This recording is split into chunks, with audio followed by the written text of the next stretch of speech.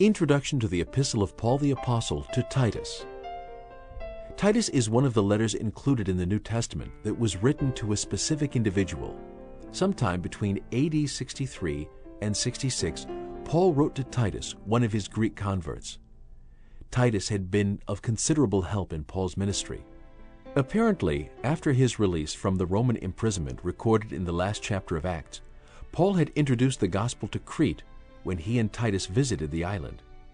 Crete is the fourth largest island in the Mediterranean.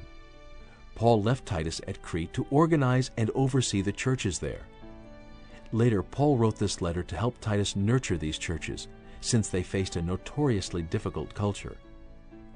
Paul wrote Titus to give him personal authorization and guidance in meeting opposition, instructions about faith and conduct, and warnings about false teachers. As you listen, notice the classic summary statements of Christian life and doctrine found in Paul's message to Titus.